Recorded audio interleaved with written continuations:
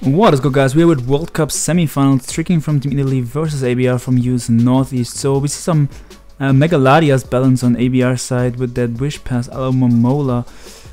Yeah, Alamomola always wants Wish Protect Toxic, and the last move is a knockoff or Scald. Then, yeah, I think it's going to be a hazard stacking team from ABR side. Either Scarf Lando or Scarf Tren. Obviously Spikes Ferrothorn most likely. Probably some sort of Calm Mind Clefable. If Lando and Tren are both not the rockers, then I could see the Clef being the rocker. But I assume the Clef is either a Calm Mind 2 attacks or a Calm Mind Cosmic Power variant. ABR used Calm Mind Cosmic Power a few times, I think last year in tournaments. And yeah, on Tricking side, Reuniclus. Is that a Mega Tita or a Band Tita? I could see that being a Mega Tita because Mega Tita is a good Heatran check. Probably Rocks Heatran and Scarf Landris. Some sort of Spadef Tapu Bulu, either Spadef Lefties or Assault Vests, because otherwise Greninja is a big problem to him. Yeah, Defog Torn. Common Reuniclus. Reuniclus could be the Z-move user, or Tornadus could be the Z-move user, but I think since he has a Tapu Bulu, the Tornadus is most likely Rocky Helmet, because otherwise he needs a bulky Tornadus with Rocky Helmet, because otherwise Kartana is a threat to his team, because he gives Kartana the terrain with his Bulu. So I think that's going to be a Helmet Torn and a Z-move, probably Reuniclus. So we see Landorus lead was Heatran. ABR is most likely going to switch out here into Alomomola or his own Landorus. And I assume we see a U-turn here from Tricking, if this is a Scarf Landorus, which, like, this just makes the most sense to be the Scarfer. Tapu Bulu can also check Zygarde, so this doesn't have to be defensive Lando. But if this is for some reason the Rocker, then Tricking could go for Rocks here. But yeah, okay, ABR goes for Protect, Tricking goes for Earthquake. So ABR has Protect Heatran, which lets him scout out what the Lando locks itself into. So I assume we're going to see Tricking double out here, knowing that ABR knows that this is most likely locked into Earthquake. So ABR is going to switch into either Ladi, Alamomola or Lando. So Tricking doubles out into his Tornadus, which covers all those three. And now Tricking can probably click Knockoff or U-turn here. ABR probably doesn't want to U-turn out here, because I was just going to say because this is most likely Rocky Helmet Tornadus. So ABR definitely doesn't want to U-turn. I thought that Tricking, yeah, U-turn or knockoff were the options for Tricking. But yeah, we see it's Choice Scarf Landorus with definitely some sort of attack investment. That Stone Edge did a lot to the Tornadus. If it's bulky Torn, that might even be max attack. I'm not sure on that though. He goes into Tita knowing that this is locked into his Stone Edge, and I assume this is Megatar, and we could see the rocks go up here, or we ABR definitely has to switch here. He's locked into Stone Edge and he has to fear a potential Ice Beam. He's probably going to switch to Clef or Alamomola. Probably into Alamomola. Alamomola lets in the Reuniclus for free though, so maybe he's gonna double the next turn after.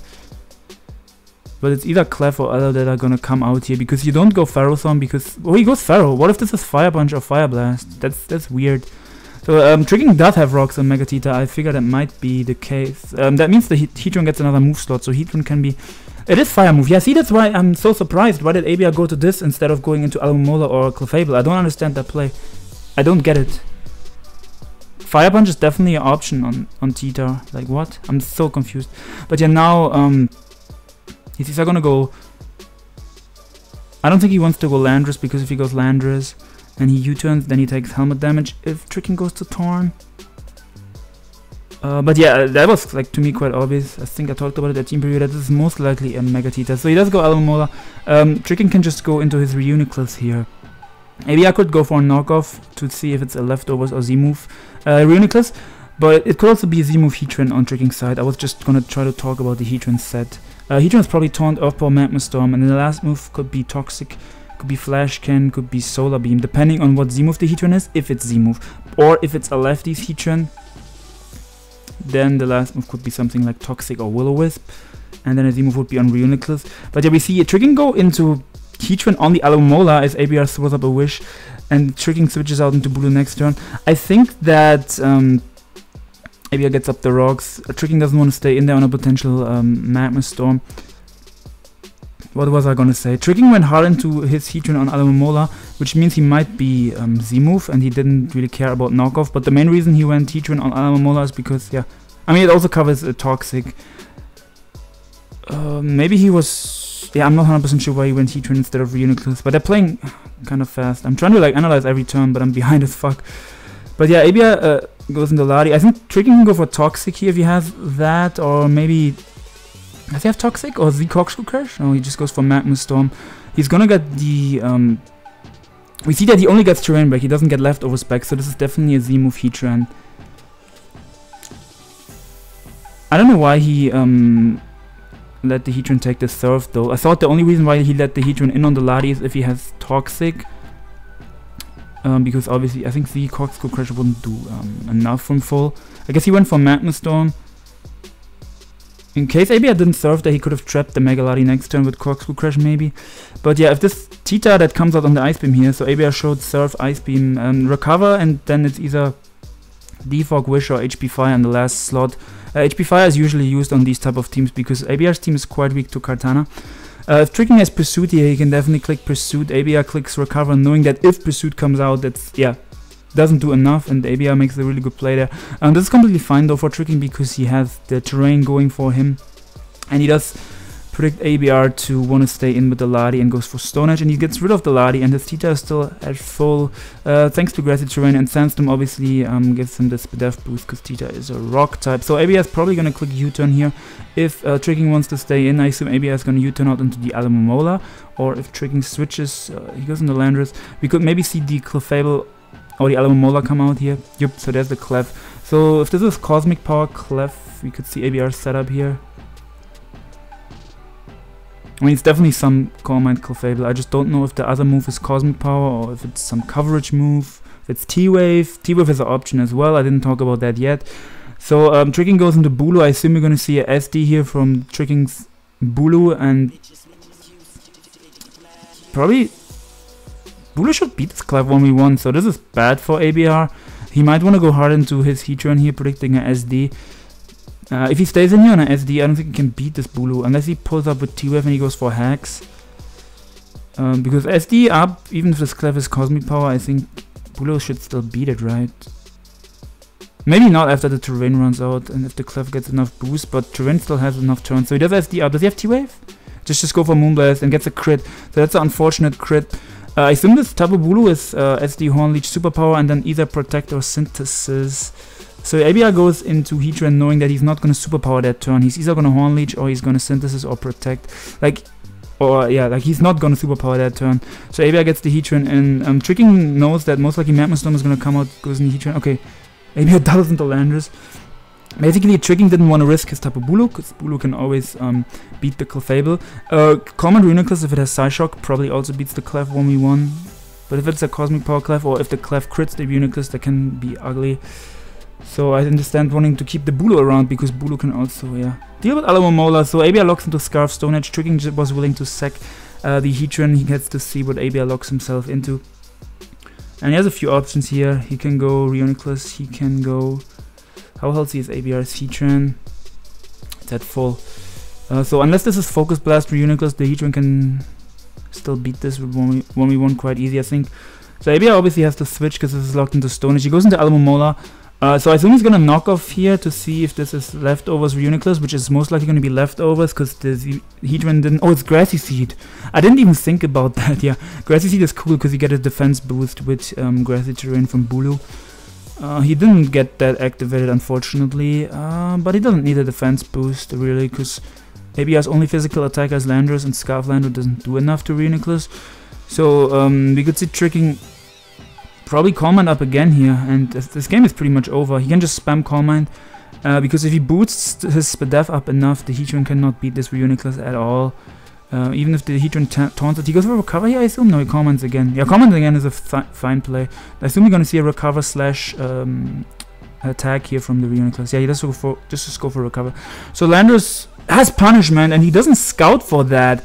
I didn't get time to talk about that, but Yeah, US East uses that sometimes. Flaming Team used it last year in World Cup. Punishment is I think base 60 and it gets stronger for every command boost you have. I didn't even talk about it. So the reason why Tricking thought that this didn't have punishment was because it was already Stone Edge who he pursues him there. No one is locked into punishment. Really good play on Tricking side. I mean, it was really obvious that ABR wasn't going to stay in. Even if ABR stayed in, punishment wouldn't have done anything to the Tita and pursued beat it 1v1. So Tricking makes the correct play there. He's able to trap the Landorus, and now Alomomola or Clef has to come out. I think SD Bulu plus... I think Tricking is still in a fine position, but ABR has a kind of a chance to win this now. That punishment was big. But yeah, usually on Landorus you see U-turn, Earthquake, and then it's like HP Ice Defog. And sometimes instead of HP Ice you see Stone Edge or punishment, but it's really uncommon that you see Stone Edge and punishment on the same set, so I assume Tricking didn't expect him to have both. So Alomomola comes out, can click Toxic here or Knockoff. I assume the last move is Toxic, it could be Scald as well, but Toxic is usually set in stone on Alomomola, or did he wish? Okay, this just wish. Okay, so I didn't think that the Stone Edge would do that much, but yeah, this is an offensive Tita. ABR makes the correct play. My bad that I thought he could just go for Toxic on, yeah. But yeah, now ABR kinda has to click Protect here. So Tricking could switch out here into his... he could maybe go into Tornadus to get some regen. But basically the reason why ABR can afford to run Stone Edge and Punishment on his Landorus is because he probably doesn't have Defog. Because his team has Hazard stacking. He has spikes that he didn't ever get up because his Ferrothorn got sniped. ABR makes the safe play there, which is correct. You cannot risk losing your Alomomola in case Tricking stays in. I assume he just has to wish and protect and stall this out. And especially when the Sandstorm runs out, ABR is completely fine here. And Stone Edge also only has 4 PP left. So this Tita, yeah, Mega Tita, this is this coverage. You see this sometimes, but you also can see something like Ice Beam, Ice Punch. You have seen actually Team Germany use Blizzard this World Cup. I also recorded that game. I think I haven't uploaded it yet. But yeah, ABR has to protect again here. He doesn't want to risk losing the Alomomola. And yeah, Tricking's Tita is at 27 if he switches out and comes back in after rocks, so he might not. He might just want to stay in here because he's like super low anyway, and the Heatran can probably kill the Tita with Earth Power at 27 anyway if he switches out. But yeah, good play there, getting the Bulu in on the Protect from Tricking side. So ABR could go for Toxic or Harden to his Heatran here. Those are the two plays I expect him to make. You either go Harden to Heatran because it covers the SD, or you go for Toxic. So Tricking could... Hornleech definitely doesn't Oko, so Toxic is an option. What's Tricking's play here? He good play there going into Torn because you don't want to let the Tapu Bulu get Toxic. And now I could see Tricking double out just to get some Regenerator. Maybe I could click Knockoff here, I think. What do you switch out into here if you're Tricking? You don't really have a good switch in, you just click Protect. And yeah, Tricking tries to get off a defog, so he's gonna sack this Torn. I thought he was trying to double out to get regen, but I guess he's just sacking this. So he can get the defog off here, which means his Tita is probably able to deliver Earth Power from Heatran, which is cool for Tricking. I don't know, did we see Heatran's lefties, or did we see if Heatran on ABR side is lefties or Z-move yet? I'm pretty sure we did see. It's lefties, okay. So that means it's not Z-move, it definitely cannot kill the Tita from here. Grassy Terrain helps the Tita. So Tricking did go for U-turn, he gets the Tita in on the trend. Tricking is just gonna click Stone Edge here, and he misses. So did we see, what do we see? Toxic Will-O-Wisp, so just Lava Plume, okay. And he gets the burn, so that's quite unfortunate. Stone Edge would have done, I would head calc, it would have done like 65% to the Heatran. I assume it's just max HP Heatran. Maybe Spadef Trend because it has Protect. Stealth Lava Plume, last move is either Toxic or Earth Power, I'm thinking. Yeah, that sucked a lot. Miss into burn. Would have been able to bring the Heatran low, and if Heatran dies, Tapu Bulu is able to just win the game for Tricking, so that sucks a lot. ABR definitely has a chance to win this game now. The punishment was one big factor, and yeah, like you can say Tricking should have scouted for the punishment. But I assume he just definitely didn't expect the Lando to have punishment and Stone Edge after it already revealed Stone Edge, because that's like super uncommon that you see both. The Tricking sacks off his, what did he just sack off? I'm confused because of the nicknames. He sacked off the Tornadus. And Tapu Bulu can probably live a can obviously live a Lava Plume, but Superpower doesn't OHKO this Heatran.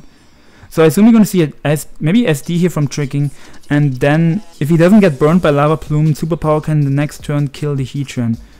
But now this is like not in tricking's hands anymore. If he gets burned here, he just loses, I think. So he SDs up, Lava Plume is gonna do like 50-60%? 58. And he does get the burn. ABR is so lucky. So the tricking just loses now, I think. Yeah, like he did miss by staying in on the punishment, but I also didn't see the punishment coming. But yeah, I don't know, like in a tournament game, that's something you have to consider. I just didn't think about it in the second, but obviously if you're playing, you have to like take your time that turn. There were like some turns where they're playing a bit too fast for me. Yeah, exactly. Tricking got one play wrong, and this game, the game punished him with Stone Edge miss into burn on Tita, into Lava Plume burn on his Bulu, and now Superpower cannot kill the Heatran. Lava Plume is gonna kill the Tapu Bulu, and ABR just wins with either Alomomola or Clef. Yeah, Alomomola can just wish Toxic Protect versus Tita and Landorus, and ABR is gonna take the victory home for US Northeast. So the score at the moment is I think it's 2-1 for US Northeast. So now ABR wins, so now it's 3-1. Oh yeah, quite unfortunate for tricking. Thank you guys for watching. I feel like this wasn't my best narration, because yeah, at one time I was kind of out of it. But yeah, I definitely wanted to do this one live. It's like, what's it called? It's almost midnight here, and yeah, thankfully I was around. Like, I had to do something like 20 minutes ago, but I came back just in time, so that was cool. And yeah, US Northeast is up 3-1 now, and the other games that are left, I think Hai here, however you pronounce him, is playing Snow tomorrow. So gonna bring you guys that. What else is left? Momency is gonna bring you the ADV game that already happened between ZF and Smilzo. I hope I pronounced that correct. And yeah, these type of teams, I just want to say real quick, they're really weak to common Reuniclus. So I guess in that regard, if you think about it for a while, it's quite obvious that ABR would have punishment on the Landorus. And since he has a hazard stacking team, I guess he doesn't really need defog, because the opponent is either going to defog for him, or he's going to play with hazards on both sides. And he also has wish support with Alomomola, so he can cancel out Spike's damage on his side. And this has Magic Guard, and yeah, this and this don't get affected by Spike. So like, his team is not super weak to hazards with the wish support, and also the opponent is going to defog for ABR sometimes. So in that regard, it definitely makes sense, yeah. But yeah, I guess props to ABR prepped well with, I don't know, does he build his teams always on his own, or maybe his team helped him? I don't know exactly. I know he builds a lot, and I'm gonna be hyped to see him play for the official ladder tournament. Hopefully he's gonna qualify again. I think that starts, that got like moved, it starts in I think 12 days or 11 days? 12 days, something like that. Around 2 weeks. I think after World Cup ends pretty much. There's gonna be a tiebreak, which means World Cup is gonna be longer. I think Ulti might be later. But yeah, I just keep talking here. I feel like I forgot something that I wanted to say.